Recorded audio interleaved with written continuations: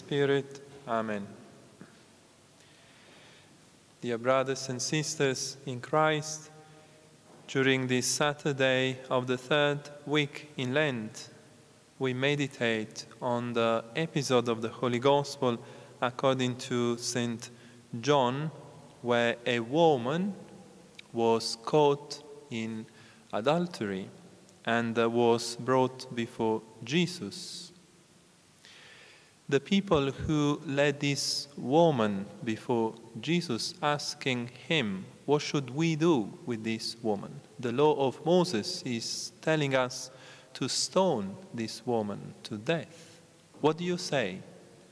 They were trying to tempt Jesus, to catch him out, because if Jesus had said this woman has to be free, he would go directly against the law of Moses. If Jesus had said this woman needs to be put to death, this would have been against directly his teaching, the teaching about loving and forgiving. What should we do then? So you see now in this moment, they try to tempt Jesus and to possibly accuse him to be either against the law or against, in fact, his own new teaching. But now, when we reflect on this beautiful gospel, we find out something which is only divine and can only be divine. Jesus did not answer immediately that question, but was writing with his finger in the dust on the ground. What is he writing?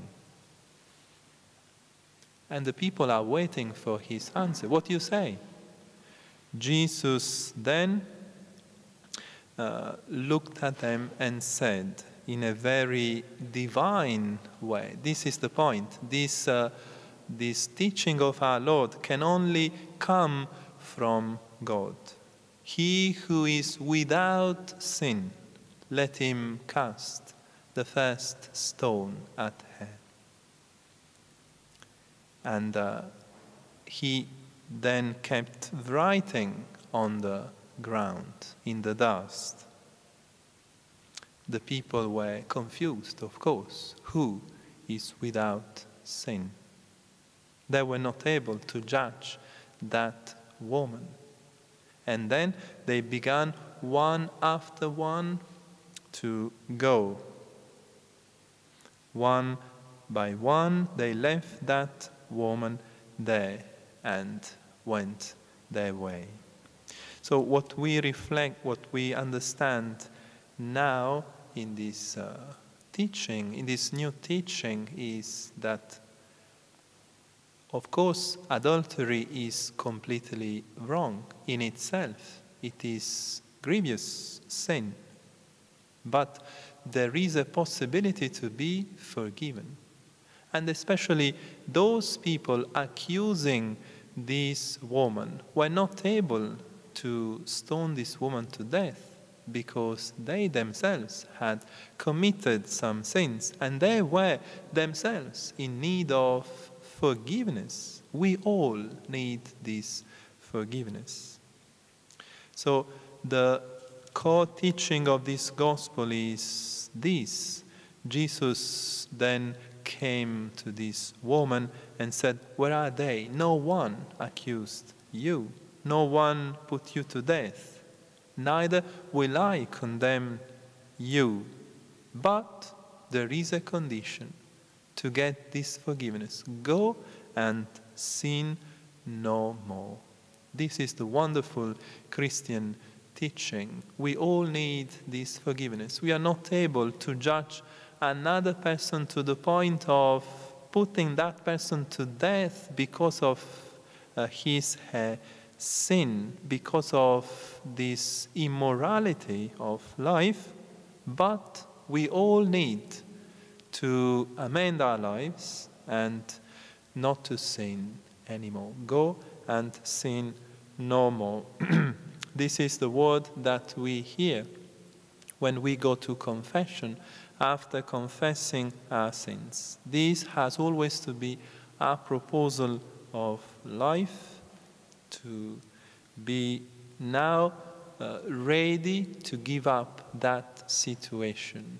Forgiveness, then, is the way to be restored completely in God's grace by making this new proposal of life, to change one's life.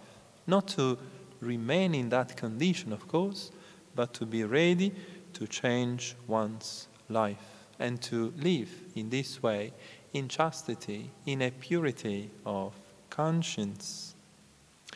We see this episode in contrast, of course, with the first reading of this Mass, the beautiful account of the chaste woman, beautiful but chaste Susanna, who was going to be put to death by two unjust men who were now lustful after her, and they tried to have an intercourse with this woman, but this woman was righteous and fearing God, and she said, "No, I won't sin against God. Better to fall into your hands, to be unjustly judged by you than sinning against God." God let an innocent boy rise, Daniel, who judged these two vicious men, and Susanna triumphed in her innocence and fidelity to her husband. So we see two women in contrast here, the first reading and the Gospel, but one single teaching.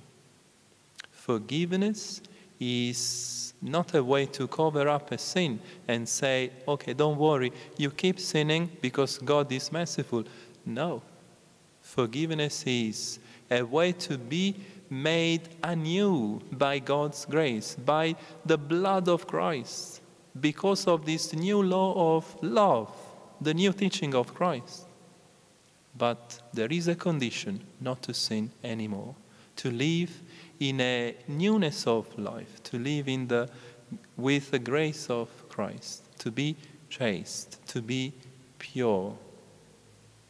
Let's then today look at these two beautiful examples, the first reading and the Gospel, and try to imitate ourselves that fidelity of Susanna, and also let us hear once again this divine teaching of our Lord, who is without sin, let him cast a stone to this woman.